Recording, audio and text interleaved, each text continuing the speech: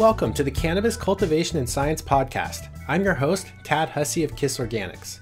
This is the podcast where we discuss the cutting edge of organic growing from a science-based perspective and draw on top experts from around the industry to share their wisdom and knowledge. If you're enjoying these podcasts so far, please take a moment to subscribe on iTunes or Stitcher or whatever platform you're listening on and leave me a rating and review. This is really helpful and allows me to keep producing good content by drawing more of the top names in the industry to the show. Also, sign up for our newsletters on our website at www.kisorganics.com. I send out a newsletter approximately every 2 weeks, and this is the best way to ensure you know when the next podcast has been released. They also have the latest discounts, new product information, blog posts, and what's happening in the industry. Our guest this week is Suzanne Wainwright-Evans. She is an ornamental entomologist specializing in integrated pest management. Suzanne has been involved in the green industry for more than 25 years with a primary focus on biological control and using pesticides properly. She is a graduate of the University of Florida with degrees in both entomology and environmental horticulture. She has worked throughout the United States and internationally consulting to greenhouses, nurseries, landscapers, and interior scape companies. Additionally, Suzanne is frequently published in trade magazines and teaches her workshops and lectures professionally to industry groups. Her lectures use an extensive libraries of insect photos and macro insect movies. That's actually how I met Suzanne. She really stole the show with her presentation, and I consider it a huge honor that she was willing to come on the podcast. She has also spoken at the Smithsonian Institute, as well as appeared on Growing a Greener World on PBS. She is the owner of Bug Lady Consulting, now in business for over 16 years.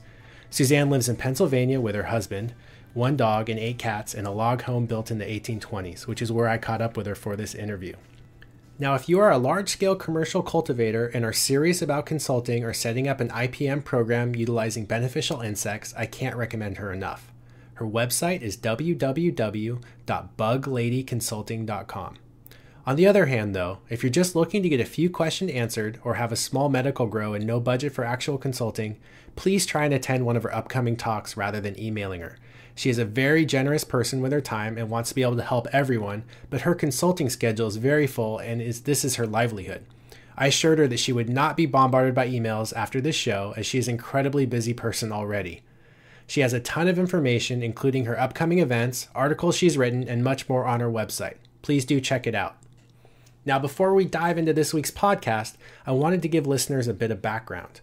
I purposely kept the questions as general as possible because, as you will soon learn, with biological controls, it's not as simple as this bug eats that bug. There's a lot of other information you need to know, starting with proper identification and then looking at the growing environment to determine what biocontrols will be most effective. It's really important to get an expert with a background in entomology to properly utilize these beneficial and predatory insects. Now let's get on with the show.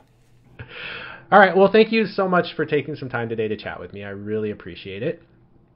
And we are here with Suzanne Wainwright-Evans, also known as the Bug Lady.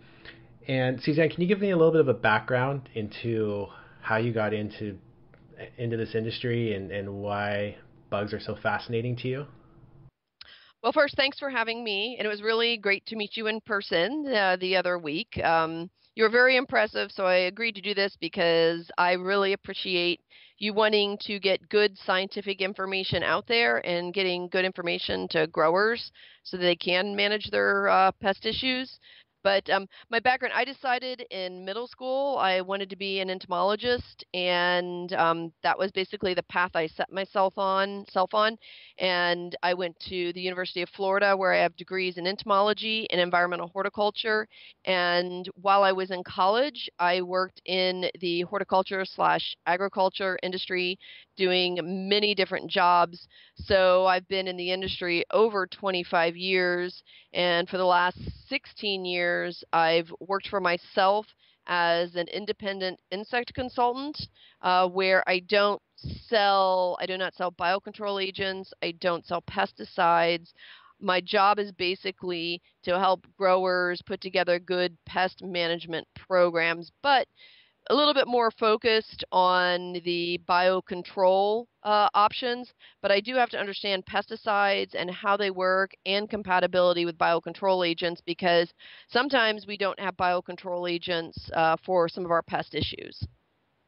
So you do work within the cannabis industry. I know you've given talks at CannaCon, and then I just most recently heard you at another conference. And beyond that, though, you do a lot of work outside of the cannabis industry with the ornamental crops and things like that. Can you talk a little bit more about the sorts of work that you do?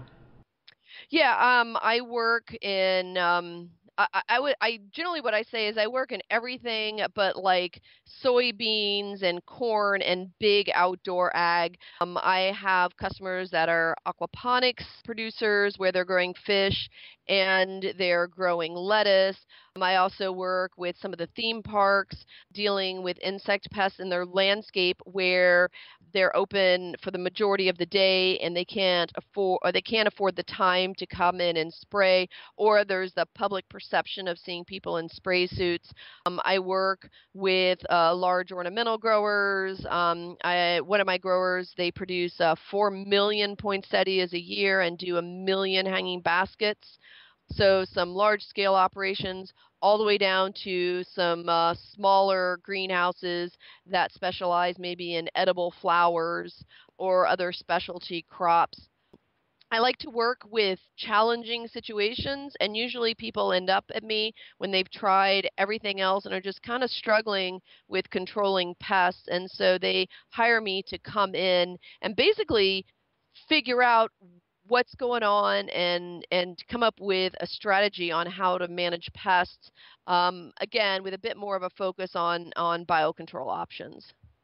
Great. Now, one thing I want to emphasize is that we talked a little bit off air before this, and you had mentioned you'd only been home for I think 4 weeks so far this year. You're obviously really busy, and your plate is full with consulting as it stands. Now, if you're listening to this podcast and you are a large scale commercial grower or cultivator and you need to bring someone in to help, you would be able to potentially provide consulting for that, but you probably don't have time for one or two emails from that guy with 3 plants or 5 plants or a small grow. So what kind of resources would you recommend for someone like that starting out who wants to consider using beneficial insects and wouldn't necessarily fit into your consulting schedule? It's challenging because even some of the small growers, small CSAs that are maybe just like an acre or so, have the same kind of challenges of how do you get current viable information for their business when most publications, they're targeting large scale commercial ag, and that's where a lot of the research is done. And it's a real challenge. I think sometimes, having a network of other growers to reach out to is really important. But unfortunately, what I've seen within the cannabis industries is there's some bad information, and it just keeps getting perpetuated and perpetuated with the cut and paste ability of the internet. And even on some of the Facebook pages where people are posting insects for identification, you have people, and I say this as nice as you can, who are just not qualified to being able to identify insects. And I see people when they say they're guessing, but they say it like it's fact. And growers are getting bad information and misidentification. With being cannabis, you don't have the options of reaching out to extension where other people can, but you can, if you do have an insect pest, you can put the insect just in alcohol. And as long as it's not on the plant material, you could get someone to identify it for you through extension. Just don't mention host plant, because once they find out what the host plant is, they're not going to be able to help you because of all the money, and everybody knows the issue there. I don't have to go over that. But there are going to be some more resources coming. I'm seeing more of the traditional trade journals and magazines that have focused on ornamental and vegetable greenhouse production become more involved in the cannabis industry. I was actually contacted this week by one of the trade publications that are interested in doing, they want to talk to me about doing an e-publication on pest management specifically for cannabis, because cannabis has its own set of challenges that some of the other industries don't have. But, they have different challenges that, the cannabis people don't have. But I mean, as I've looked around, resources are pretty limited. There are some books available, but I tell you, I've read through some of them, and it just there's just some of the information's good, but there's also bad information in there, and it's really hard for me once I look at a resource that I know has bad information. How am I to trust anything else that resource says? So it's a real challenge right now for small cannabis growers to get good, viable information. I think that some of the educational conferences might provide some of that opportunity, but again, you have to look at who's speaking, what their background is to qualify them to be speaking. And I've attended some sessions for people that are quote unquote cannabis pest management experts. And again, I've seen bad information given out there. So, I wish I had a better answer, but it's a real challenge. So it sounds like starting with an extension service or university is a good option. One thing you brought up with consultants is a good point, that anyone can be a consultant if they want to slap that title behind their name, and there's no requirements for that. One of the challenges also with that is that these consultants, while they may have a good list of customers or clients that they're working with, that doesn't necessarily mean that what they're doing is optimal or the most successful option there. So I guess that leads me to where do you like people to start? So if when you walk into a new facility or a new situation, what is the first thing you're looking at? I'm gonna guess identification. Is that where you like to always start when it comes to these bug problems, or? Yeah, we have to know what you're dealing with. And again, insect ID is really critical, and I see a lot of guessing and a lot of assumptions. And some insects are easier to identify than others, but some can be extremely challenging. Thrips is a good example, and trying to identify immature thrips is it will melt your brain. It is so hard. You really need to be able to see adults, and ideally, you do have to slide mount them. You have to spread their wings. So when somebody posts a picture online of an immature thrips, and everybody's like, "Oh, it's this, it's that, it's this, it's that," I went to college for 7 years for this, and I've been doing this for 25 years, and I don't know. So I don't know how all these people magically know. So, and that's what happens is people have gotten bad identifications, and pest management options have not worked. So when I do go in, we spend quite a bit of time on identifying what the problem is. I also want to know what you've been doing as far as what you've tried. And, if something should have worked and didn't work, we spend a fair amount of time on troubleshooting. So you had this problem, this should have controlled it, but it didn't work. Why didn't it work? Just saying it didn't work is not good enough for me. I want to get in there and find out what went wrong so that we can correct the problem and either not do that again or correct it so it does work, because sometimes it can be applicator error, whether it be bios or spray products. It can be the rates were wrong, environmental conditions. I mean, there is a whole list of things that can go wrong when you're trying to treat for pest issues. And so figuring out how we got there is really critical when I get into a facility. That's a really good point. One other thing, because these are live, living organisms, there's a chance they could be coming in stressed as well or dead. One of the things you talked about was identification of the quality of the bugs that you're producing, you're buying or purchasing, and making sure that they're arriving in a state where they're going to want to eat whatever pest problem you're dealing with. Correct? Yes. In fact, I've taught some workshops with some, I will call them coworkers, but they don't work for me, but they're industry people that I trust. We've taught a couple times now around the country how to assess the quality of your biocontrol agents.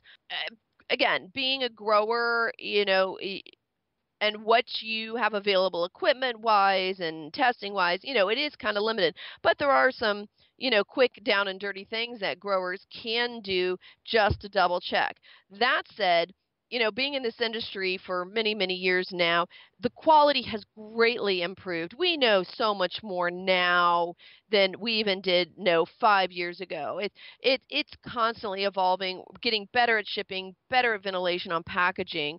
But one of the most critical things, and anybody that knows me knows this, I think it is so important for your biocontrol agents to be shipped to you directly from the insectary. If distributors want to sell product, that's fine, but I don't like when product goes from an insectary to a distributor, they repackage or they stick their label on it and they reship out, because that adds extra shipping time. Also, it's more time for the temperature to fluctuate within the shipping process, where you want to keep those biocontrol agents at their consistent temperature, basically, and until you're going to warm them up and to be ready to use them. So I have seen situations with product that have been sold through distributors, not drop shipped, but through distributors, where the product has not been so good. I've also seen emails saying, hey, we've got extra product this week and offering it a discount, but when those insects are stressed or dead or been cannibalized, it's not going to do you a lot of good. So I think it's really important to get from a good quality supplier. And it can be challenging because from, being in grows and stuff, a lot of people just like to go online, order stuff, and pay through PayPal. But the key insectaries that sell to the U.S., you just can't go order on their website and pay with PayPal. They're more set up in a traditional purchasing system. It's where you need to contact the insectary and set up an account with them, which they do take credit cards. But, I think that you're going to get a better quality product. You're going to get better information. Now, it can be challenging if you are a hobbyist growers, because you typically need much smaller amounts, and some of the insectaries do have minimum orders, and that may be a situation where you may have to use a distributor. But you've just got to stay on top and making sure that product is a quality product before you go out. Because, again, there's no point in spending the money and then the time of putting it out if they're not going to do what they need to do. So if you were let's just say hobby grower, that's a good term for that, where would you start, not knowing as much about insects as you do? Is there a company out there that they could potentially call up and place a smaller order if they can't go directly to an insectary? And then on the same note, if I was a larger facility, a commercial grower, and got a recommendation from you or someone else that's knowledgeable, would I want to set up an account directly with an insectary? So one thing about the cannabis industry is I have to say you guys are pretty tight-knit. And you guys visit each other's grows, which we can talk about that later. Yes. But and back in the early days, like 20 years ago, when back then I actually did sell biocontrol agents before we learned I'm a terrible salesperson. But what some of my greenhouse people would do down in Florida is to help save on shipping is they'd pull their order all together, and they would come to one facility, and then people would just drive over, pick their stuff up, and take it back.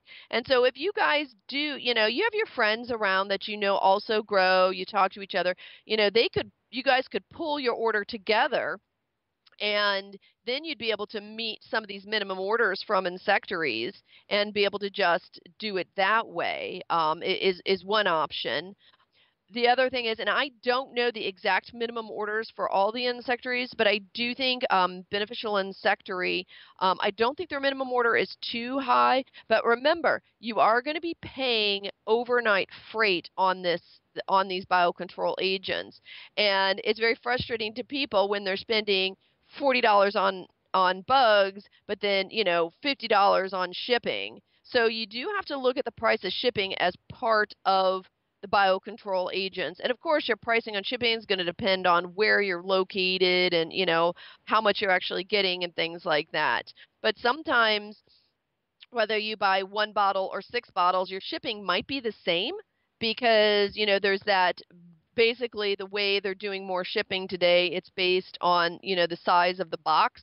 And so oftentimes what I'll tell my growers to do too is talk to them. And if, you're ordering 2 bottles of Persimmilus, ask them how much it is to just go ahead and fill out the rest of that box, because putting out extra is not necessarily going to hurt anything. And just spending a little more money to get things super duper cleaned up might be worth the time because you're paying the shipping anyhow on that. But the best thing to do is look at your needs, contact an insectary and see what their minimum order is for where you are and see if they can do that. But if not, there are smaller distributors that will break down these larger orders for you. But again, you do sometimes can run the risk of the product being a day or two older. Some things can handle it. If they've got a food source, they tend to do okay. Things like sachets can handle it. But when you get into some of the predatory mites that don't have food, it can impact the quality of the product. And especially, again, if you get that warming and cooling and any condensation in the bottle, that can really be an issue. Now, I realize we just kind of dove right in without ever talking about exactly why this is so important. I don't want to spend a lot of time on it because I think a lot of our listeners are pretty savvy, but why are we really using biocontrols? Why is this industry so important and such a solution? Because I know for me, when I first found out about people using beneficial insects, I was initially pretty skeptical of it, and to me, I didn't realize how much there was to know. I guess I started out thinking, okay, you have this bug, I'm dealing with 2-spot mites, well, this is the solution, and not realizing that there were all these other factors like lighting and humidity and temperature and so much more that went into choosing the right beneficial insect to deal with the right pest to make sure it was successful. Because I'm sure there's a lot of people out there buying the wrong insects for the wrong pest and wasting a lot of money. So, yeah, do you want to touch on that just a little bit? So, and I'm going to let's talk about overall agriculture as a whole, because cannabis now is part of agriculture. The number one driving force behind the use of biocontrol agents is because people cannot manage their pests with spray products anymore. Their resistance to chemical pesticides is a very big factor. It's just like how people have taken too many antibiotics. And so now a lot of the diseases that humans get are resistant to antibiotics. The exact same thing has happened with a lot of these key pests like aphids and thrips and 2-spot spider mites. They've had so much exposure to chemicals. They're not. A lot of people say, oh, they mutate. It's not that. It's they're selecting for insects and mites that are able basically to metabolize the pesticide and it doesn't kill them.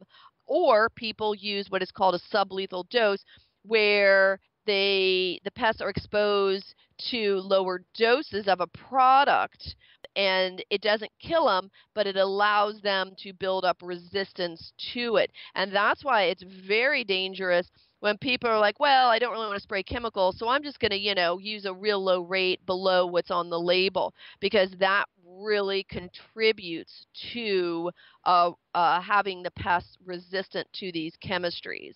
And what has happened, again, 2-spotted spider mites, whiteflies, western flower thrips, aphids. You look at 2-spotted spider mites, they're resistant to 95 different chemistries now because of exposure to chemical pesticides. So this has been overall in agriculture, the driving force is because they can't manage them. I don't get calls from growers saying, well, I care about the drinking water and I care about, no, it's, oh my gosh, I can't control these pests. We have to do something. And so that's really is what has gotten the ball rolling. Now, what has happened too is there are things called MRLs. Those are maximum residue levels. And that's what they're looking at with produce now, where, okay, yes, this chemical is legal to spray on this vegetable, but you can only have so much of that chemical on it. So you can't just spray that chemical over and over and over again, even though it's legal to be applied there. So people are looking to break up their spray programs by using these biocontrol agents so they don't spray as much.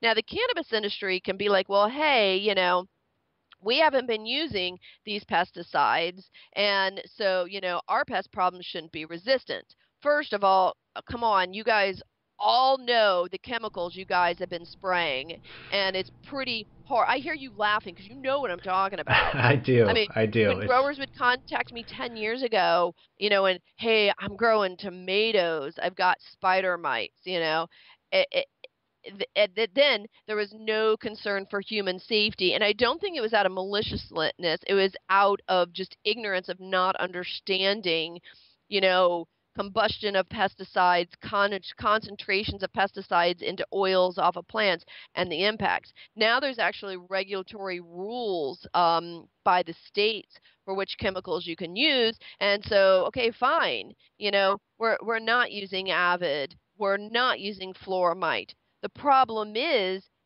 what is the rest of the agricultural community using?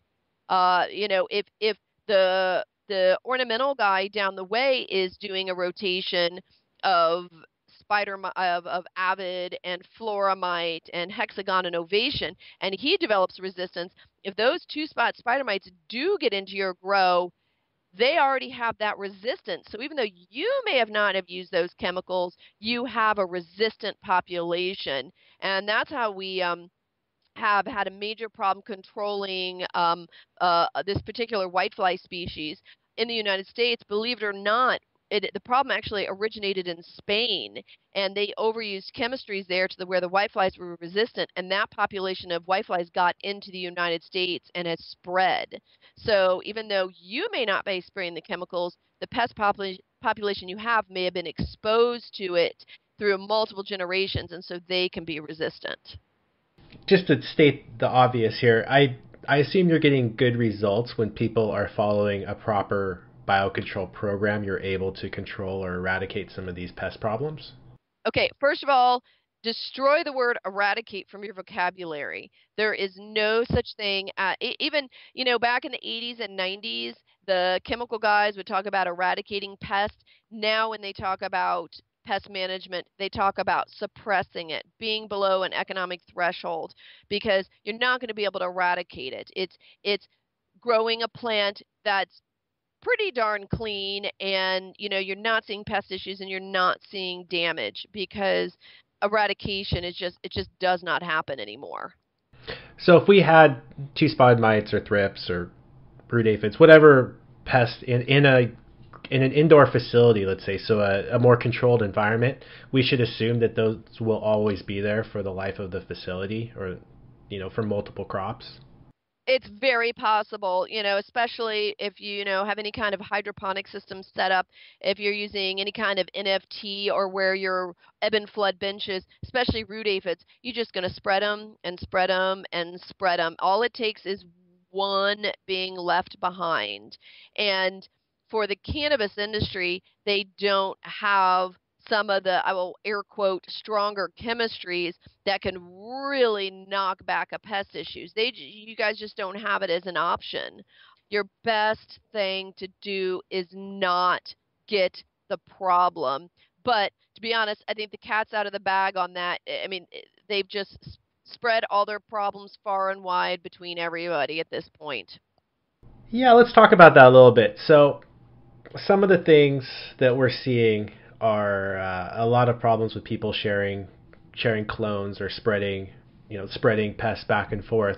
What sorts of things do you recommend? Just basic common sense things that you think every grower should be doing when it comes to getting in new genetics, or even just basic biocontrols around the facility. Well, every time you bring new plant material into a facility, it is a gamble. And We're still trying to wrap our hands around exactly all the pest problems you potentially could have. It seems like, new pests are popping up that, it's not that you can't say, well, we didn't think it'd be on cannabis. You just didn't think about it being on cannabis. And it's turning out to be cannabis is a pretty good host for a lot of problems. And now that we're seeing more industrial hemp being grown outside, we're really learning more about which pests attack it. Which are a lot of your common agricultural pests. They're moving right over from, vegetable and grain production right into cannabis stuff. But if you can not bring stuff in, which I know is because you need to get new genetics, that's how people are getting problems. These hemp russet mites are not a government conspiracy that the government is breeding and blowing out. You're laughing again, but I know people believe that. It's not part of a weed biocontrol program. It's a different speed. It's not even mite that's close to the hemp russet mite. You get hemp russet mite because somebody brought it in on plant material or their clothing, and it's kind of been a little self-done. So if I were to build my ideal greenhouse today, I would definitely have a quarantine facility where you would hold all new plant material, just to make sure that it's not coming in with any pests. I also think that dipping cuttings is going to be the best way to stop new things from coming in. The ornamental industry is really starting to embrace this technology of dipping cuttings, because then you get 100% coverage. I'm not going to say you're going to eradicate every single pest on there 100%, but you can get pretty significant knockback. It's a practice that even people that have their own stock mother plants in their facility are, when they take those cuttings, they're dipping them before they stick them, even in-house stuff, just to stop that constant cycle of these pests. So, having quarantine facility, keeping things isolated, dipping cuttings, and just it's all about sanitation practices and it just cannabis people just need to learn more about sanitation.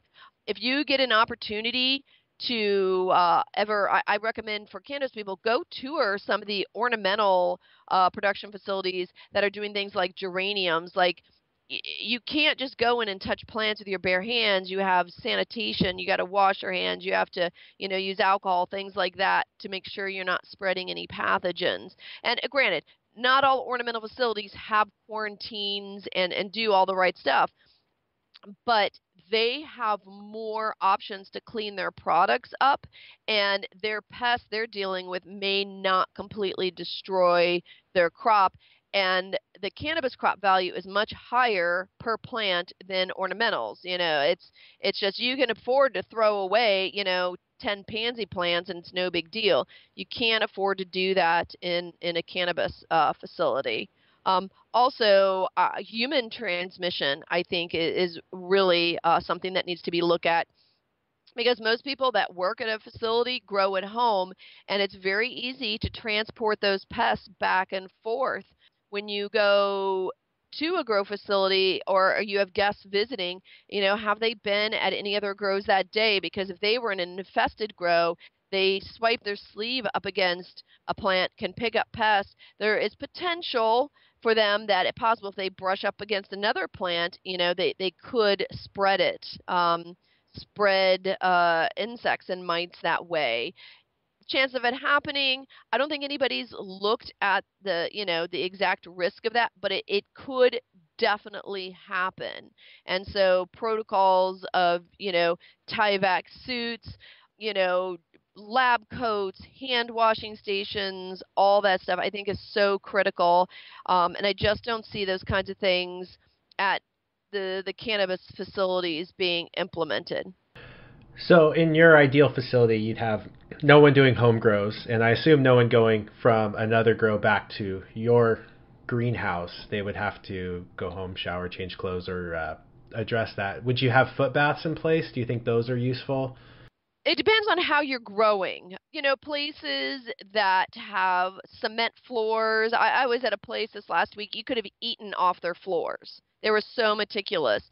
And the chances of a pathogen being able to survive in those kind of environments, and again, it depends on the pathogen, are much slimmer than those that have little dirt piles or on gravel or outdoor production facilities. But I will say, I'm not a pathologist. That's, the disease person department to look at what the risk is for disease transmission, where I'm more dealing with insect issues. I also, the tobacco mosaic virus, a lot of people say, oh, well, my plant, you can see some of the symptoms in the plant, but I'm still getting my same amount of harvest. I think is a very risky uh, uh, attitude to have, because then if you are taking cuttings off of those plants and then repropagating, we don't want to be spreading a virus, through all the plants out there. And I don't know really if there's been enough looked at the long-term impact of this virus on cannabis. And what if you have a secondary problem that those two problems then could completely stress the plant out? So smoking is something that, has to be looked at, because, do some reading on tobacco mosaic virus. Again, not exactly my department because it's mechanically transmitted by hands and cigarettes and all that. But I think that's a risk you need to look at. Most vegetable production facilities do not allow their employees to smoke because of potential virus transmission from cigarettes. Have you actually seen lab results showing tobacco mosaic virus in cannabis, and then have you heard of it being transferred from cigarettes? Okay, so I have seen pictures of the plants that and I did not physically see the actual report. I'm going on them saying that the report came back positive for it. So in that situation, because I can't be all places at all times, and I'm in Pennsylvania where cannabis is just starting over here, but you can get those ELISA test kits like from Agdia, that you can do that quick first initial virus testing in-house to see if you do get a positive before paying to send it off for further virus testing. It's just a quick way to make sure, because it could be nutritional, it could be cultural, there could be other things. So at least it's a quick way to do that. And I've talked to other people in the cannabis industry, and I will say they seem to know what they're talking about, that this is a concern for them. And it will be interesting to see what happens with more of the hemp being grown outdoors in traditional tobacco states, to see if, it becomes an issue for outdoor production as well on that. So it's just something to keep an eye out for. Again, we don't have the answers for everything because this is such a new developing industry, and there just hasn't been a lot of research on it yet. But it does, from the report. And again, once you get into virology testing and stuff, you can get a positive for one virus when it can be another virus. It gets very complicated. But I do think it's something we need to watch for. And again, it's all part of sanitation. One thing you touched on is that these pests seem to be opportunistic. Like they prefer. You mentioned plant stress being a factor. How much of a factor is plant stress in terms of a lot of these pests? Well, when you say stress, there's this race to push the plants. And again, this is just not cannabis. This is ornamentals. They push the plants, want them to grow fast. They want them to be dark green. You want nice big blooms or buds on anything. But there is a lot of supportive research now on ornamental and vegetable crops, that when you push these plants to grow, and the plants are actually growing at a faster rate, the plants can't produce a lot of their natural defensive chemicals, and the plant's natural defensive chemicals that includes, caffeine, nicotine, things like that. Those are built-in insecticides, pyrethrins. But if you're busy growing, you can't produce as many chemicals and you become more susceptible. They've done work looking at roses and chrysanthemums, and they've actually found by reducing parts per million of nitrogen, it can have significant impact on spider mite population and western flower thrips population. So this is something in ornamentals that we're trying to do. We have to grow on a schedule because you got to get those plants out for Mother's Day. You got to have the poinsettias out in time for Christmas sales and all that. But we're looking at, can we lower nitrogen levels to where we can help suppress some of these plants, some of the pest pressures, but still grow a healthy quality plant. And so with cannabis, more is not better, but it seems to be the motto of this industry of just dumping a lot of different stuff on the plants. But I do think this is something that needs to be looked at is, if we can adjust fertilization to where we can still get your same amount of harvest but reduce your pest pressures. And it takes research. And it takes someone willing to do the research. And unfortunately, that's still not going to be done on a government university extension level. It takes a growing facility that's willing to take the time to do that and to understand research and how to do it. So this is a question I'm really curious about. I hear a lot of people correlating Brix levels with pest resistance. Do you have any information on that in terms of the sugar content in the leaf somehow making a plant less interesting to a particular pest? Well, I don't have too much comment on it because usually, when you're talking about Brix stuff, usually you're talking about fruit production because they're trying to look at the sugars that way. But there was an interesting study done, University of Maryland, and I believe it was Dr. Mike Rupp. I'd have to go back and look. But they were looking at brown marmorated stink bug, which, we're seeing in cannabis hanging out and feeding on the plant. They looked on trees, ornamental trees in the landscape where the brown marmorated stink bugs were feeding. And there's this, and it's, I don't want this job, but somebody does this job where they actually can, when an insect is feeding, you can basically cut off their mouth parts, and then it works basically as a needle. And so then you can collect from the end of the broken off mouth part where exactly the insect was feeding. They do this like with aphids to see what they're feeding on, what part of the plant, and the sugar content. And they found that brown marmorated stink bug knew exactly on trees where to tap into higher sugar levels. And so them in the plants, and that's what they head for because sugar content in a plant is not evenly distributed. And so it's something that's starting to be looked at, but I don't have an exact scientific answer with it. It may be anecdotal. There may be something to it. But if, you're pushing one plant to do one thing, then it typically can't do another thing. You can only do so much at once. Well, it does appear that when you have a room of plants, the most stressed plant will be the first one that you'll see pests on, in my experience. Unless you have a very susceptible cultivar. Yes. And that's the thing, too. And I think it's really, really, really critical for the cannabis industry to be tracking, okay, we're growing these 10 cultivars, but, number 9 always seems to be the first with a spider mite outbreak. That needs to be noted, and people need to be sharing that information so that even though, maybe it has some other great qualities, selecting for cultivars that have more resistance issues isn't the right word, but resistance to them, so that maybe you may give up some other little quality, but selecting for plants that don't have pest issues. Saw that in chrysanthemum production. There's a variety called Viron that is you want western flower thrips, you grow that variety. And most commercial growers do not grow it anymore because it is so prone to western flower thrips, even though it has a nice flower to it. And what ended up happening is people actually use it as a trap plant where they would put it in the middle of their other mums, and it would actually draw the western flower thrips right to the viron, then they would bag the viron and get rid of the plant, and they would actually pull the pests out that way.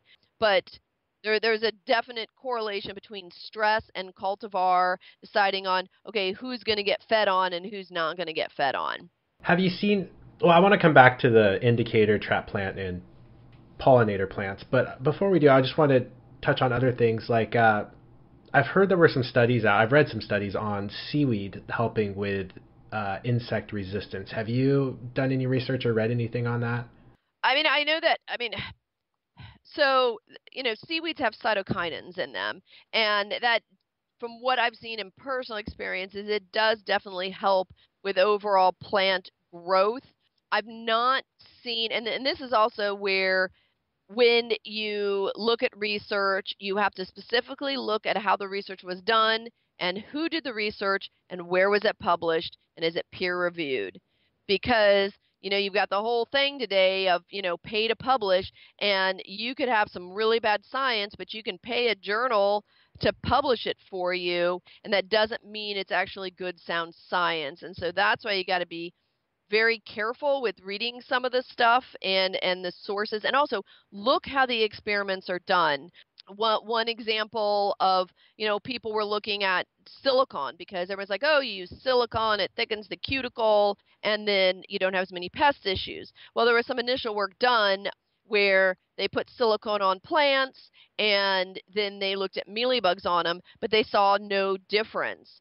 Well, the problem is the crop they were using was not a silicone accumulator.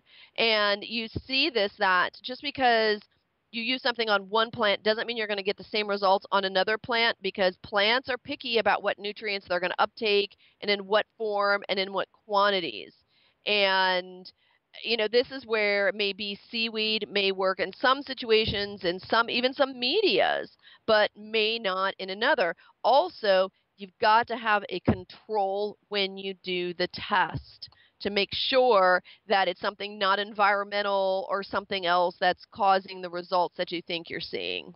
That's a really good point. I'll have to go back and look. It was a book called Seaweed and Plant Growth by T.L. Sen, which was a collection of research articles that he sort of went over, and I remember reading about it, but I'll have to go back and look. And you do bring up a really good point that we try and emphasize in just about every podcast, that people do need to have a control. They need to look at an actual study and see how it was established and how it was set up, and make sure the methodology fits with what they're looking to draw from it. So those are all really good points. Moving on, though, I would love to ask you, this is one that I know we talked about a little bit when we met, was about neem and neem oil, and how you mentioned it was not your favorite. Can you touch a little bit on that? Sure. I'm not saying neem oil is bad. Let me put that out there because I don't want to get all these, hate emails, But from my personal experience doing, what I do, first of all, oils are not oils are not oils are not oils. There's a reason you cook with Wesson oil. There's a reason we use, different kinds of oils for, makeup, and there's different kinds of oils than that we use for pest management. There's particle size difference. Some of them, are mix better into water than others. There's some that do better in certain, spray equipment that don't cause clogging. The thing with neem oil is people are like, oh, it's from a plant. So, we're crunchy granolas. That's great. I hate the petroleum industry, so I don't want to use petroleum-based products. Well, if you hate petroleum-based products, you better stop driving your car and, heating your house and, drinking out of that plastic cup. Unfortunately, petroleum is part of our lives. It'd be great if it wasn't the way it is, but that's the reality. Just because something is a plant-based product does not mean it is always safe for humans, always safe for the environment. That's a big misconception, that people, think that just because it's plant-based, it's safe. Now, I'm not saying neem is not safe, but neem is a product that is regulated by our government, and it has to be registered, and have an EPA registration number on the product because of its insecticidal properties. Where my concern comes in is we know neem is a good repellent. There's some good research out of Purdue looking at neem as a repellent for like Japanese beetles, where they spray a plant with neem, they have another plant they haven't sprayed with neem, and sure enough, the Japanese beetles tend to pass up a bit more the plant with the neem on it because it has a repelling quality. So if you spray that on a plant, and you want to release biocontrol agents. And again, you've got to look at each individual biocontrol agent. You can't say it with a broad sweeping blanket, but there's a chance you can repel your beneficials off the plants. I've seen biocontrol agents just go to the stems and walk down and march off plants because they don't want to live there. There is some research done where they have sprayed plant material foliage with neem and then put some of the predatory mites on there, and the predatory mites choose to leave because of the repelling quality on there. So if you're not going to use biocontrol at all, sure, go for it. But if you think you're going to be using biocontrol agents, you better think about this. Now, if you're growing outside, where you've got overhead irrigation, rain, overhead irrigation, UV light, stuff's going to break down a lot faster, but most people are not growing outside. They're growing, in a protected environment where they're not overhead irrigating, and compounds tend to persist for longer. How long? Don't really know, because there hasn't been a ton of work done on this yet. But it is just something, if my grower has the option, and they're using bios between using neem or a product like Suff Oil X, I prefer them to use the Suff Oil X, because once that's dry, we found that the predatory mites do extremely well on the plants. After that, we don't get that repelling quality with the product. And, Suff Oil X, got to look at your state and see if it's approved in your state or not. I know it's approved down in like Colorado, but, it's an OMRI-listed product, so it's approved for use in organic production.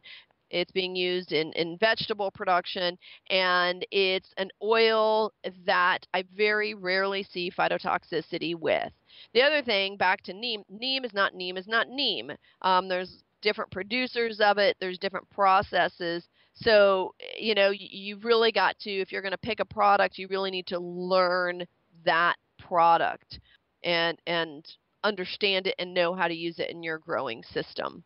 Yeah, I've seen huge differences, like over 1,000 ppm difference in azadirachtin levels across different neem oils. So I totally agree with you on that. Yeah. I didn't realize it was such a repellent. So you mentioned Suff Oil X. Well, I looked into this after the first time you mentioned it to me, and it's a tough product for most people to get their hands on unless they are a large-scale commercial grower. So your alternative you mentioned was the Monterey Garden Horticultural Oil. Yes. You said it was the same or a similar product? Yes. And that one people should be able to source and find even on Amazon.com. Now, which brings us back to dunking your clones. So I'm going to throw myself under the bus and say when I brought some clones home, they were already in small plants. They were in soil already. So I wanted to treat them because I didn't know if they had something on them. So I dunked them in a 5-gallon bucket that I had filled with neem oil and green cleaner combination at 50-50. Oh my God. Well, I want to get your thoughts on this. And the plants, I even dunked the soil, the whole thing. And the plants took it fine, actually. They didn't really freak out. I didn't put them under a lot of light right after. But what do you recommend? Well, first off, I'll let you cover what I did wrong and why you think this is a terrible idea. But then secondly, what do you recommend for people that are bringing in plants that are already in soil? Because most people are not passing clones like they do in the ornamental industry where it's just the leaf tissue. It's usually in rock wool or it's in peat or some sort of media already. Right. Well, okay, so what is hard is when you have products and you don't have a good dip rate, because when you look at the research on dips, dip rate is lower typically than spray rate. And until somebody has, figured out what that rate by dipping them in there and growing the plant out and make sure there's no negative impact, you don't necessarily know. And when you are dealing with mixing up just a small quantity of a pesticide, a small error can be a big error. And it's easy to go wrong. So there was research done out of Canada looking at dips with Suffoil X, and I will say that for the ornamental market, currently there is not a dip label yet, even though the research has been done. But the spray rate for the Suffoil is typically 1 to 2%, where the dip rate is 0.1%. That's a huge difference from spraying to dipping, where they felt they got good enough pest control without causing phytotoxicity, damage to the plant. And do keep in mind, you can have phytotoxicity that is not visible to the human eye. Plants can be stressed and it can impact their growth without us actually seeing burning or curling or spots or things like that. So that's there. Now, what I always do when we start talking about dipping is we look at what the plant is and what your target pest is to see what dips are out there for you. You do have to be careful with any kind of oil and dipping roots because there is potential for phytotoxicity on the roots. But again, it comes back to product and rates and temperatures. And, is your plant stressed even before you dip? Did you soak it too long? Because it's a dip, it's not a soak. We have to look at all these factors. But for some of the other pests, dipping in Botanigard is something that's being done regularly. You can dip in soaps.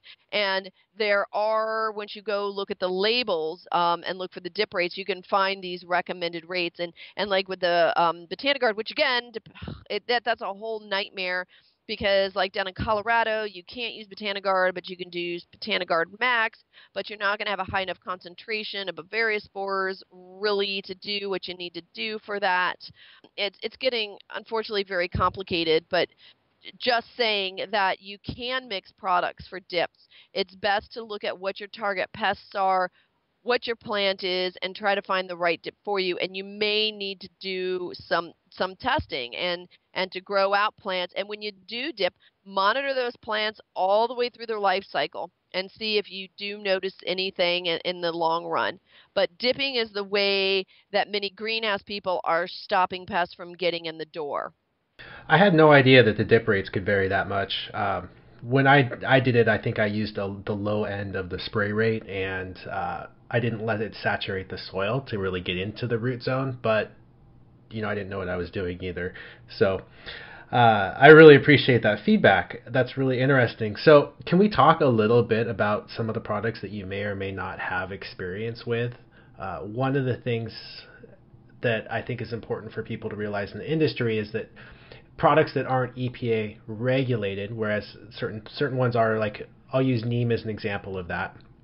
They're claiming to be plant washes or leaf shine products as a way of getting around having to do or not having the ability to get registered with the EPA as a pesticide. Do you have any experience or do you have any thoughts first off on plant wash or plant shine products? And then can we talk a little about some of the products you may have used or seen other growers use over the years?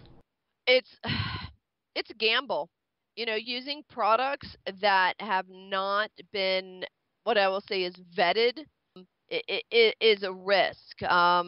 It's kind of like going down to the farmer's market and buying herbal medicine.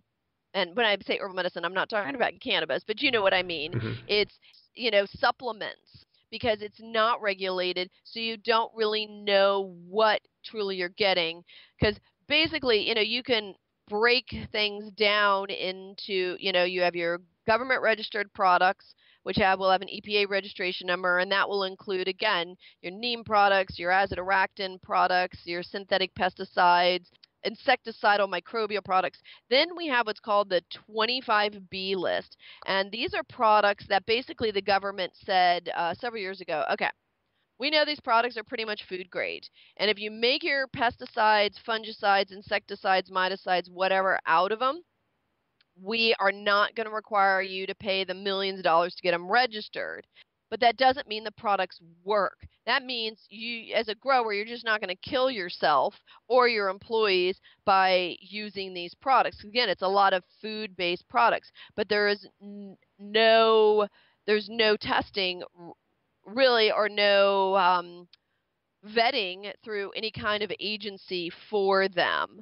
And then there's well, we're just going to not make pesticidal claims. We're going to go with we're calling it a wash kind of thing, which you guys all know what's been going on with the plant washes, what they're finding in them, what they're finding in some of these other products. I mean, people are lying and they're adding other pesticides into them to make their products work better.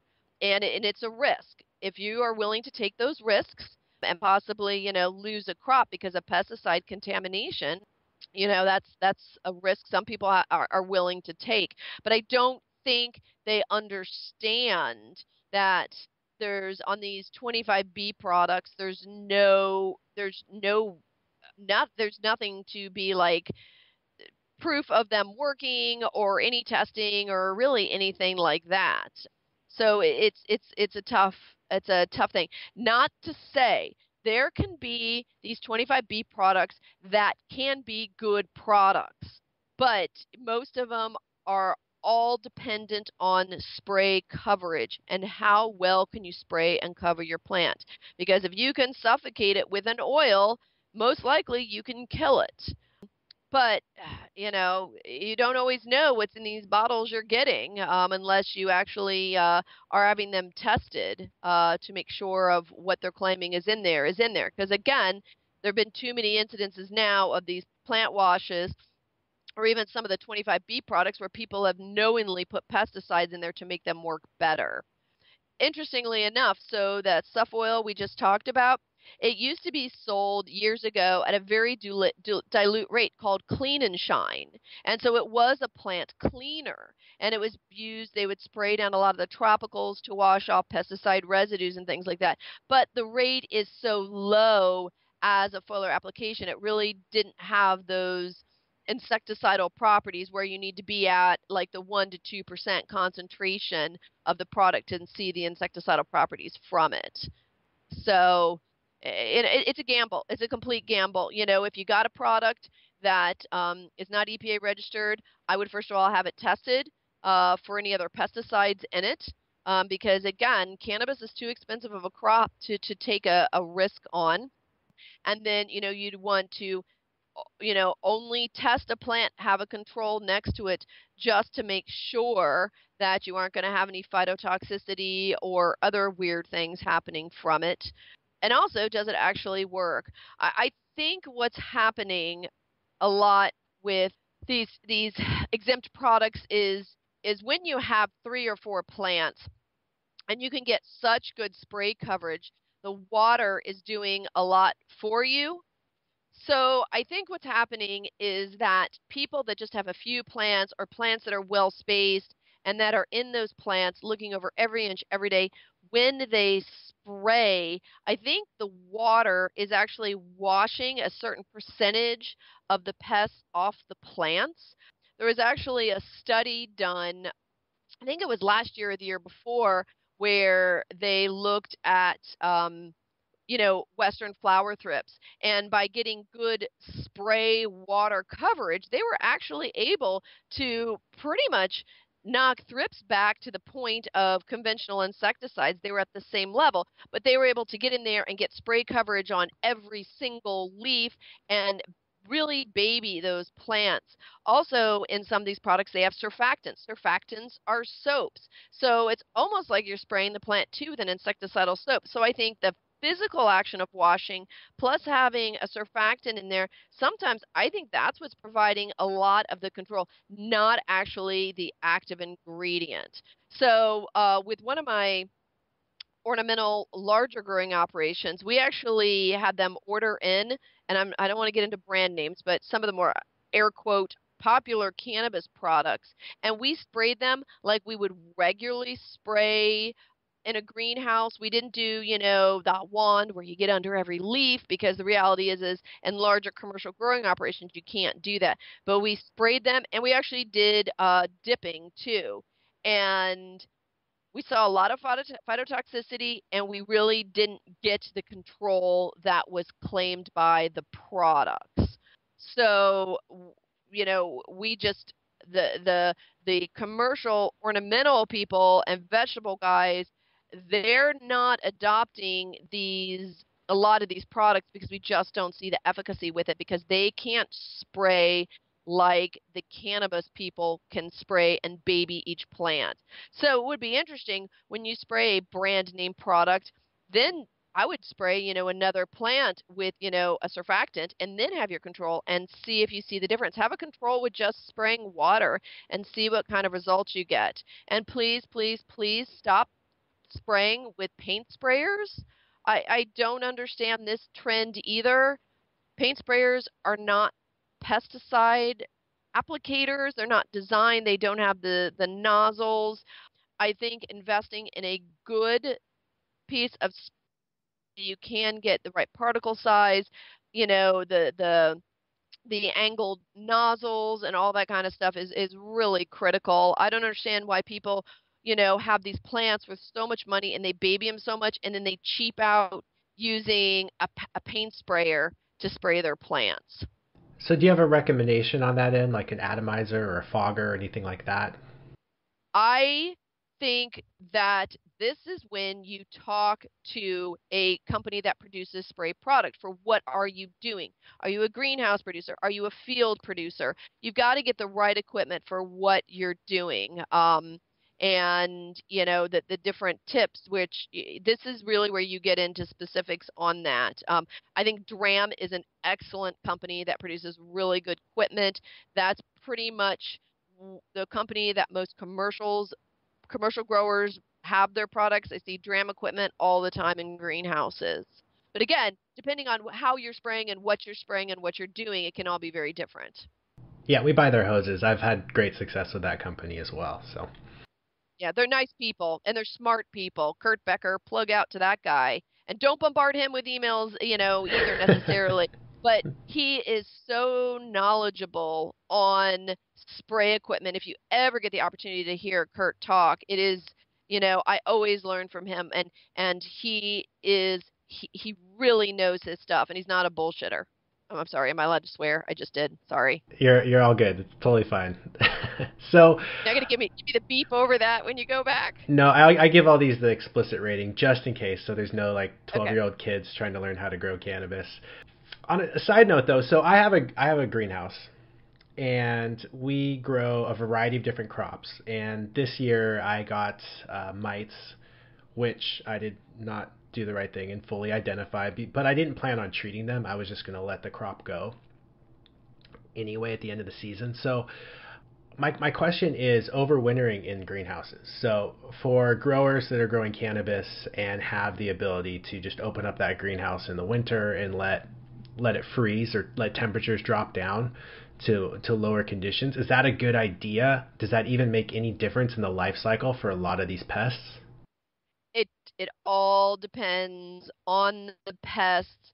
Also, do you have cement floors or do you have gravel floors where, if they're gravel where they can get down lower and can be protected, which is different than a cement floor, which is going to be naked and they're going to be exposed.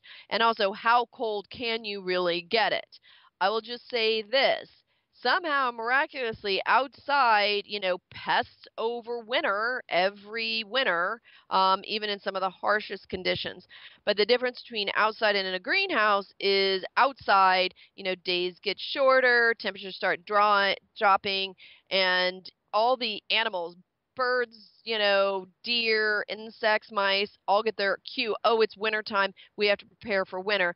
Depending on the insect or mite, they all overwinter differently. Some are eggs, some are pupa, some are adult, and some can handle cooler temperatures than others. It's a tough thing to do to really freeze out pests completely, especially when you're probably going to bring them right back in on your plant material in the spring anyhow. Yeah, my concern also was that we have some straw bales in there, and I'm wondering if I'm contaminating those straw bales with these mites Eh, potentially. Is that a concern? uh, what are they gonna feed on? I mean, you think about mites, they don't have a hard exoskeleton like beetles to help from desiccation. Bring home a a bean leaf with spider mites on it, which just reminded me of spider mites in the refrigerator I forgot about. Crap, they're probably dead by now. But bring home a leaf with some spider mites on it and, put it in a petri dish and see how long those might survive. Not that long. They really are. I mean, they're hardy, but they're not hardy when they don't have good environmental protection. I think plant debris is more of an issue, but two-spot spider mites are not going to go, oh, look, I want to live in a straw hay bale where there's no food source for me. They can't overwinter, just go dormant or anything like that. I don't know enough about their life cycle, honestly. I need to do a little research. Well, the two-spot spider mites, they, for outside, go into what's called diapause, and they start turning more pumpkiny, orangish in the fall, and then they'll overwinter in that stage. But again, forced greenhouse, you don't get those conditions. And, with aphids, aphids feed on one plant, but they overwinter on an alternate host. So you got to know your pest, and you got to understand its life cycle. Yeah, you bring up aphids. So having a edible nursery on our property as well, we have a lot of different plants, and I always get aphids on our nasturtiums every year. And as it was explained to me, the life cycle of an aphid, part of it was that these ants will farm them as a way of getting more of that the sugary substance. I think you had a name for it. Honeydew. The honeydew, correct. And then I thought there was a predatory wasp that was eating the aphids, but from your talk, I got the impression that was actually wrong when you spoke about it. Okay, parasitic wasps. It's a parasitic wasp because we kind of break down into predators and parasites, where predators tend to, they're more like lacewings and ladybird beetles that eat them, where the parasites are parasites. I'm sticking my egg in you and I'm going to, eat you from the inside out kind of thing. So with aphids, there are many of those parasitic wasps available for sale, but you've got to get the right parasite for the right aphid pest. So you have to know what aphid you're dealing with, and then you have to see if there is a commercially available parasitic wasp for it, then get it and be able to release it. So would I be better off just hosing that down? I did notice the wasp was landing on those things, but it never really got ahead, I guess, of my aphid population. And I would put diatomaceous earth out as a way of helping control the ants, which is another thing I wanted to talk to you about was DE. But in terms of treating aphids, is just water the best option there in terms of just hosing them off the plants?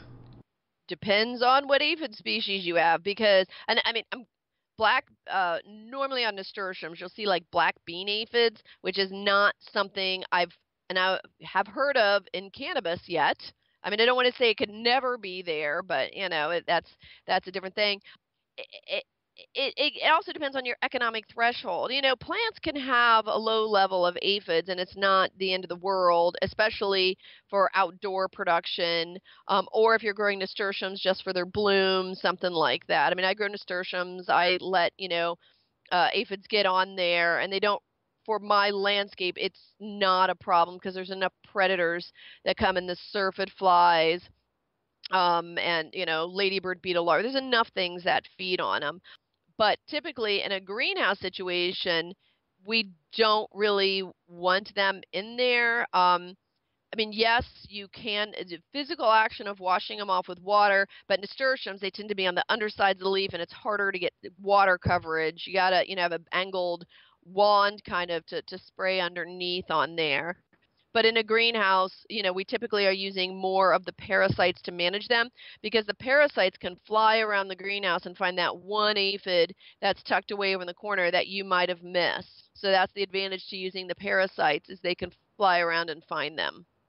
So when you mentioned these different plants, we talked a little about trap plants and indicator plants and maybe pollinator plants. Is there anything that you would grow in your greenhouse if you had cannabis that you think would be potentially beneficial in one of those aspects?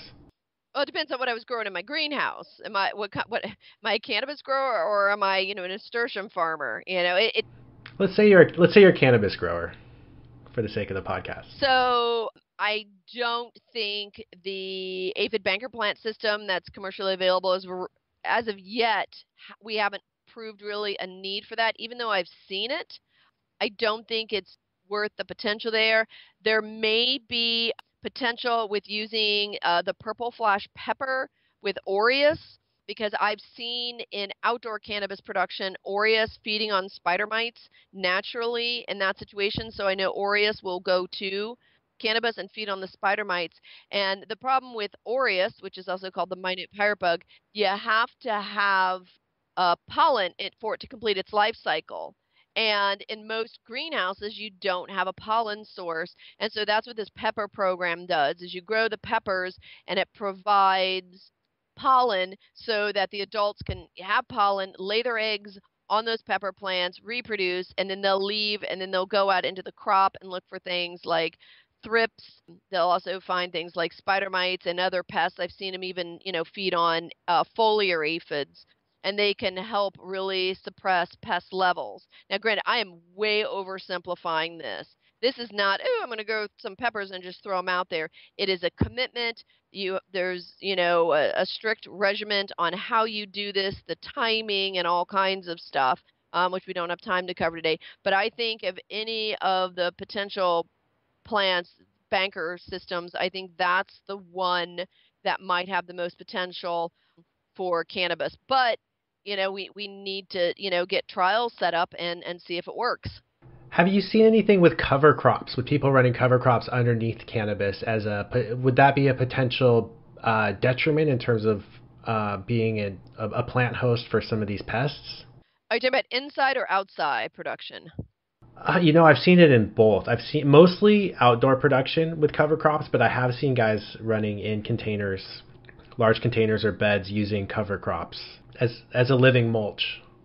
Well, outside I would be, they're doing it in big ag. Big ag is doing it today in lots of vegetables.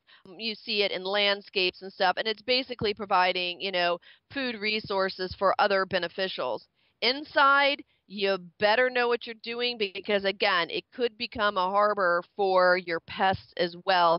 And that's why you just can't say, oh, I'm just going to throw this plant in here, because, it could be an alternate host for disease. Again, an alternate host for your pests. I would be very leery about doing something like that indoors, unless you are really on top of it.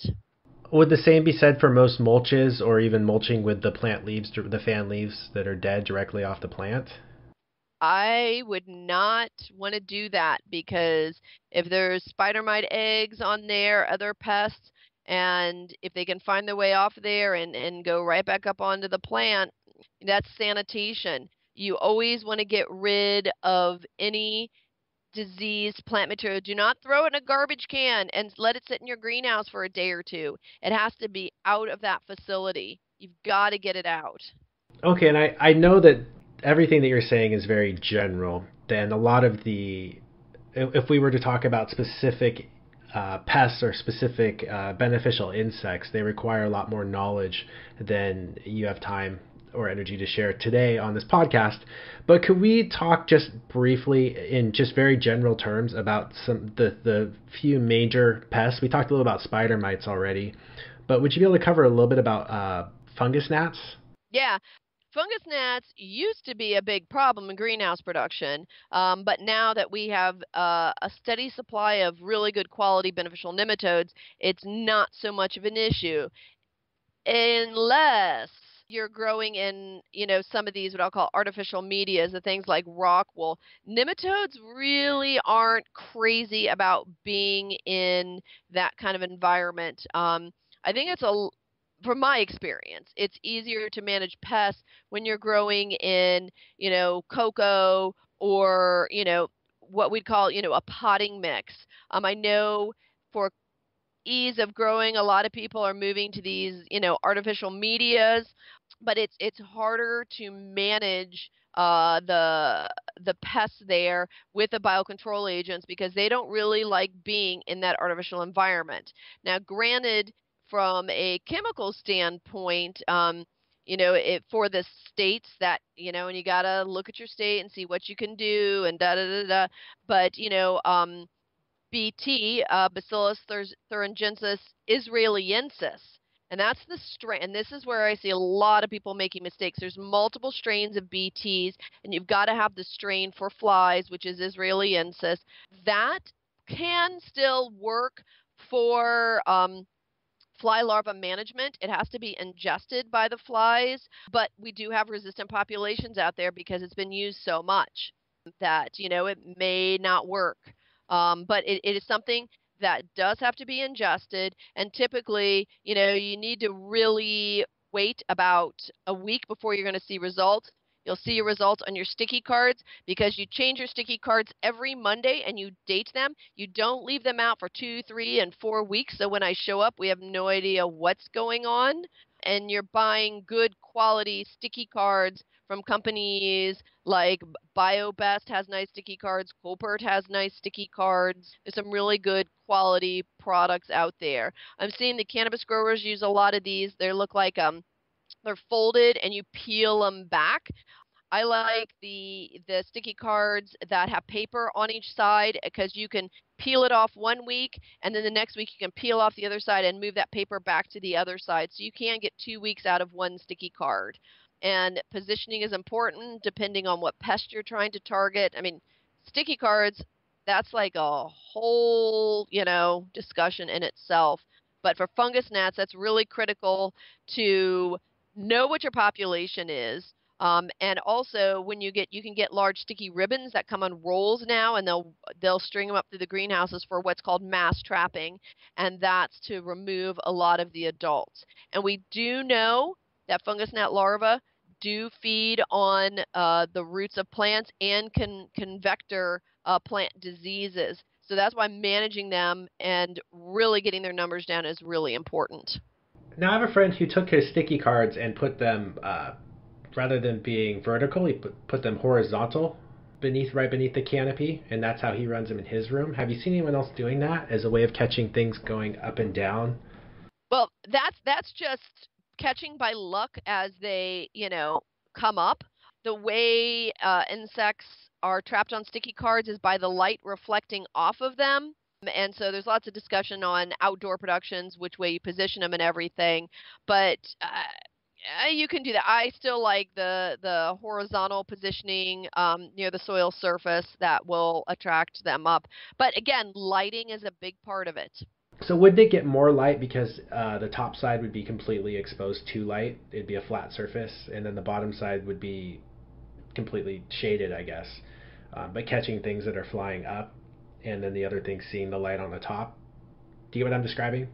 It possibly, yeah, no, I know what you're talking about. I've seen like interior scapes, they cut them into narrow strips to kind of hide them in plant material. But hey, this is where you could do a trial. Do, some down, some up, and see what, works best for you in your growing facility, the way your lighting is positioned. Okay, yeah, see what you catch. Sure, that would be a really easy thing to try, compare and check out. So that was a little bit on fungus gnats. Can we talk a little bit about root aphids too? Just a quick, brief 1 minute thing on root aphids. 1 minute, okay.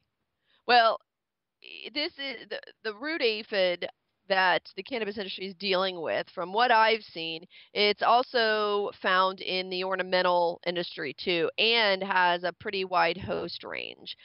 The problem is, again, if you are on a system where, you overhead irrigate and they can flow out the bottoms of the holes in the pots, or if you're an ebb and flood system, you just keep spreading them around through your system. And I had a lettuce grower that had a different species, but it's still a root aphid, in an NFT system, and they shut it down, scrubbed everything, put it back together, started from seed again, and they were back. Because all it takes is missing one. And this is what's very dangerous about bringing in plants with soil, because it's easy to look on leaves. It's harder to find pests in the soil. And so that's how these root aphids are spreading around, is through rooted plugs. So do you have any quick recommendations for people that they could look into if they are dealing with root aphids? So if you are not in a state that prohibits Botanigard or Mycotrol wettable powder, that works extremely well. We know that there's science on that.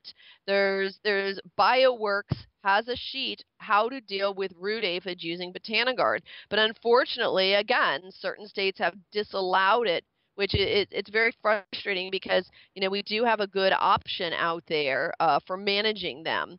There has been, I know some people are recommending using some of the the Hypoaspis miles, which is now Streliolapsus.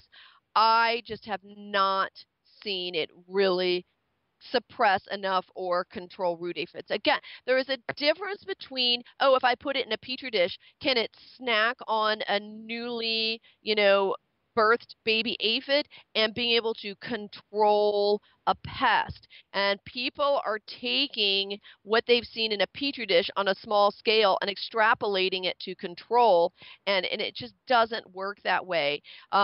Same thing with rove beetles. I do think the rove beetles do predate some on them, but I've just not seen it get to the level where I would feel comfortable still with it at. And just, we are setting up some trial work looking at nematodes. But again, if you're in a rock wool system, it's much more difficult for those nematodes to be able to hold on, because nematodes are actually semi-aquatic and they need to be able to move on a water film. And they move extremely well in, traditional, media. And in that situation, if they could come in contact with the aphid, possibly it could kill it, but we don't know yet if nematodes truly can do that. And that's something we're setting up a trial right now on. Oh, that's great. That's great. And I would be remiss then if I didn't at least bring up broad mites and russet mites briefly with you as well, just so I can avoid a bunch of angry emails. Would you be able to touch on those too? Sure. Broad mites and I hate to keep going back to ornamentals, but what we're seeing in ornamentals can affect vegetable production and cannabis. This was the worst year of broad mites I've ever seen in my life in greenhouses and ornamentals. And it was pretty epic. I think it was one particular variety of plant that cuttings were coming in from offshore. I mean, it's the same way cannabis is getting it. You bring your cuttings in, or even your rooted cuttings, and the pest is at such a low level, it's not detectable. And you pot them up, or you stick your cuttings under a mist system, and the level stays at a dull roar, and then all of a sudden you turn around and you've got a lot of deformed growth. And I think they have spread, the broad mite spread from that one initial plant onto lots of other crops. So, if you bought, planted hanging baskets and brought them into your cannabis operation, there's a chance you could spread the broad mite that way, because broad mite has many, many, many hosts. And it's not like where the cannabis russet mite has one host. It's much more what we call cosmopolitan. It's around in lots of different places. From my experience this year, we know we can manage broad mite with a preventative program. And that's one thing people are missing. You can't contact me when your plants are webbed over. You can't contact me when you have 10,000, hemp russet mites on a leaf and expect me to be able to fix it. This is all about prevention. The second you bring a cutting in, the second you stick it, the second you pot it, I would be putting predatory mites out on these plants and assuming you're going to have the problem. If you do a preventative program, it's a lot cheaper than trying to fix a problem. And it's the same thing with the hemp russet mite, which is moving around through the industry, as we discussed before, so easily. And it is just spreading and spreading. And just assume you're going to end up with it. And so starting a preventative program early. If you go into many ornamental operations today, when they stick their cutting, they start on predatory mites right then. Their main nemesis is western flower thrips. They come every year, and it's worth the investment to treat in propagation over trying to cure it in finished product, because when you have plants that are small and compact together, it's really easy and inexpensive to use the predatory mites. When you've got bigger, larger plants, it's much harder to treat. And the cannabis industry is being too reactive. They've got to be more pro-reactive. And as far as which species, it depends. Are you an outdoor grow in Oregon? Are you going in a greenhouse in, Oregon? Are you growing in a warehouse in Florida? You have to look at your different growing conditions, what your pest complex is, to be able to get the right predatory mite for what you need to do. And then you've got to look at, is a sachet right? Is a hanging sachet right? Is a sachet on a stick right? Do you want loose product? Oh, but loose product, you have problems sprinkling on the leaf, so you may need other release systems. So I don't want to make it too complicated, but this is why you need to work with somebody that knows what they're doing. And unfortunately, there's not many people that do. And that's the challenge today. There's lots of people that will say they know, and I wish I could clone myself and, every state could have a dozen Suzannes to work, but it just, I can't do that technology yet. But you got to get with somebody. Somebody sent me a thing saying, that someone was recommending cucumaris for spider mite control. That, no, no, no. I mean, just no. And I've seen that somebody is making that recommendations, that's selling biocontrol agents to growing operations, and no, just it's bad recommendation. So just to kind of summarize what we talked about today, these biocontrols really do work. They're effective, but they require a lot of knowledge, and every situation is different, every growing environment, and every pest requires very specific controls and knowledge. And so as a takeaway, I guess, for growers, what I want to say is I don't want to discourage people from using biocontrols. We've established that it's fairly complicated, but there are resources out there. You mentioned the insectaries, and I'll put up a list of those insectaries on the podcast page. Is there anything else you'd like to share for people, though, just in general regarding biocontrols? Yes. I think with the way regulation is going and pesticide testing is going, I think that the cannabis industry is going to be forced more heavily into more biocontrol options. I think it was Delaware. There's no pesticides allowed at all on cannabis production. I'm a little nervous about California opening up next year. I actually think we're going to have shortages of biocontrol agents, because even now there are some issues with being able to get product, because the demand for the use of biocontrol agents in greenhouse vegetables and ornamentals is just skyrocketing. And that's due to, again, they're not really able to manage the pests with even the pesticide products they have. And, fine, give the cannabis industry all these chemicals that the other guys have. They'll just develop resistance to them also, and then you're going to be right back where you started from, where you're going to have to be looking at biocontrol and some of these biorational products to be able to manage your pests. I will say that why do biocontrols not work? It can be, again, wrong product. So, you don't know truly what your pest is and you're releasing the wrong biocontrol agent. Pesticide residue, you've sprayed something on your plant that can be toxic. And just because it's an OMRI listed product, it does not mean that it is safe with biocontrol agents. You need to, understand chemical interactions, and then product quality. And again, it's getting product to you in a timely manner that's viable and ready to eat. And I think that's, a very important part of it too. But I've seen some of the, like to call them nozzle head, some of the most ardent nozzle head people out there that would never use biocontrol are now using biocontrol, because they realize they have to have this as part of their pest management program. I'm not saying pesticides are bad. I'm not saying you're not going to have to spray if you use bios, and bios are not right for every single growing situation. But for the things we know they can do, I think that it's a really, really good tool to have as long as you use them right and understand what you're doing. And again, I can't put, big, bold font, underline, flashing letters. You've got to work with somebody that knows what they're doing. And I don't think there's anything wrong with somebody coming in and they want to work with you. Ask them what their qualifications are. How long have they been doing this? What makes them qualified? Because again, I've seen a lot of people, a lot of growers, unfortunately, get bad information from people who, you know, intentions good or not, are not providing them good quality information.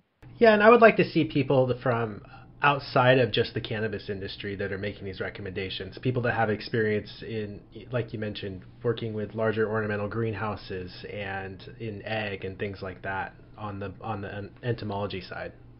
Yeah, the one thing I tell cannabis people all the time is, so poinsettias.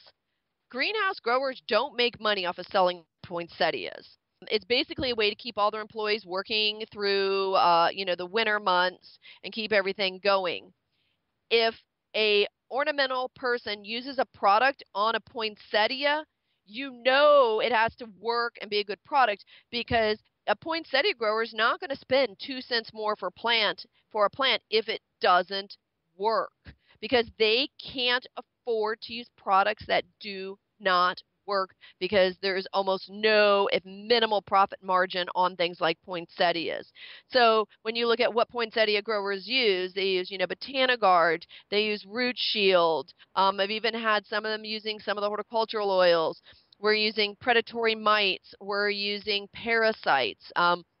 Now, granted, some people are still using traditional chemistries with a solid rotation program, but many of the ornamental growers are being forced out of using the neonic insecticides, which that pressure is coming from the big box retailers that are not allowing growers to use the neonic. So they are losing that whole group of chemistries to be able to use, which poinsettia growers have relied on so heavily. So they're looking at these other replacements, and they're actually going into using a fair amount of biocontrol options. Not saying they're never spraying, but these biocontrol options are working for them. And again, they don't have much wiggle room on a plant as far as pricing. Yeah, I really think biocontrols are the future of the cannabis industry for all the reasons you mentioned. The pesticide resistant issues, the worker safety. I think public pressure is going to come in as people learn more and more about the pesticides that are being used, and they really do work, especially when we're talking about the monocropping that's going on, obviously, in the cannabis industry, and the fact that these large-scale horticultural growers are using biocontrols, like you mentioned, really speaks volumes, because they don't have the profit margins that a lot of the people do in cannabis. They have to be really smart with their money. So, like you mentioned, I really do think this is the future, and I hope that there will be more consultants available down the road as this industry blossoms. So. Yeah, I think more people will get more experience under their belt. I just happen to be really lucky. I got in, like, I don't want to say ground level. I got in at, sub basement level to this, when biocontrol was really uncool. Nobody was interested in it. And I just really was. And, I felt this was the way the industry is going to go, because of, you just look at, the pesticide treadmill that, people get on, and resistance issues. You're going to see more companies coming to the United States, bringing products in. You look at a company like Beneficial Insectary, they're based in California. They've really expanded their production. BioLine in California also, they produce Prisimilis. They are, as far as I'm concerned, the best producer of Prisimilis, hands down. And you can order the Prisimilis right from them. At the insectary there, and especially if you're on the West Coast, I mean, they bottle it in the morning and you get it by next morning. I mean, how can you beat that on that kind of product? But they're working on becoming more efficient at production, so they have more product available. There's more things happening, but it's just, unless you're dialed into the biocontrol industry, it's hard to know everything that's going on in it. And unfortunately, we're a very, very small group there's just not a lot of us in the biocontrol industry. So. Yeah, well, thank you again for your time today. I know you're busy, and I don't want to take up too much more of your time. So thank you again, and I really appreciate this, and I look forward to seeing you hopefully at another trade show or talk in the near future. Yes, well, and thanks for having me. And I'm going to give myself one shameless plug. Just so you know, in March, I am working on organizing right now we're not sure if it's going to be a half day. I'm trying to pull for a full day, um, biocontrol cannabis workshop. And it's we haven't figured out a date yet, but it's going to be the early part of March, and it's going to be in San Diego, it looks like. And we're still trying to get that all together. But I think that is something that if you spend a day with me, I'm going to make your brain hurt by the time you're done. And it's going to be a lot of information because, I fire you. You've been to one of my talks. I fire information pretty fast at you. But, if we're given this longer time period, we can go more in depth on these kinds of things. No, that would be invaluable. In fact, are there any other publicly available talks that you're going to be giving in the near future that you could mention? Someone's organizing one for Florida, but the Florida market for cannabis is so small that's not not going to have a lot of necessary draw for that. But I do I will say that I'm having more cannabis people show up at my ornamental workshops and other classes because you can take biology information and sanitation information and it does transfer over. I do try really hard to keep up with the calendar on my website on Bug Lady Consulting. I think I have a link. It's where's the Bug Lady, and you can go up there and see things that are coming in the future. I'm going to be speaking up in Boston. I can't remember next month or the end of this month, actually, I think, on pesticide compatibility and biocontrol information. And I'm also working on putting together for Cultivate, which is the biggest greenhouse trade show in the U.S. That's going to be in July. The Saturday of that show, I'm putting together an entire day workshop focusing on biocontrol and focusing a lot on insect identification and things like that. So I do teach stuff all over. Like you said, I've spoken at CannaCon. I've done some workshops out in Oregon. I've been I'm just all over the place. So. Well, great. I'll definitely put links to all of that on the podcast page so people can find a link to your events. And that one in San Diego sounds amazing. So maybe I will try and make it down for that as well. Yeah, and we're deciding right now about how much we're going to do because if we want to do any kind of hands-on stuff, we're probably going to have to limit the number of attendees because when it gets so big, it's really hard to do any kind of hands-on anything. So, as it progresses, we'll have more information. We just had our first call about it the other day. Great. Well, I look forward to staying in touch and seeing what exciting stuff you're learning and working on. And thank you again for your time today. Oh, you're very welcome, and thanks for having me. You were listening to the Cannabis Cultivation and Science Podcast. I'm your host, Tad Hussey. That was Suzanne Wainwright-Evans, also known as the Bug Lady. Her website is www.bugladyconsulting.com. I posted the links and information we discussed in this podcast right on the podcast page at www.kisorganics.com. Just click on the podcast menu on the top of the screen. And don't forget to sign up on our website homepage so you can stay up to date with all the latest information and podcasts right when they come out. I'm working on a few really exciting projects, so you'll want to be on that email list. There are a few new products I'm going to be announcing soon that could dramatically reduce your labor costs and improve plant growth. I wanted to let everyone know that I will be pausing the podcast schedule for the month of December as it's just too busy with the holidays, but we will be back up in 2018 with more amazing guests. I'm also tossing around the idea of doing a listener content email episode where I would answer any questions you may have regarding cultivation and soil. So send me an email at tad@kisorganics.com. That's TAD@kisorganics.com, or anything through our website contact page. This is a great opportunity to fill in the gaps between all of the speakers and information that's been shared already. I look forward to hearing from people.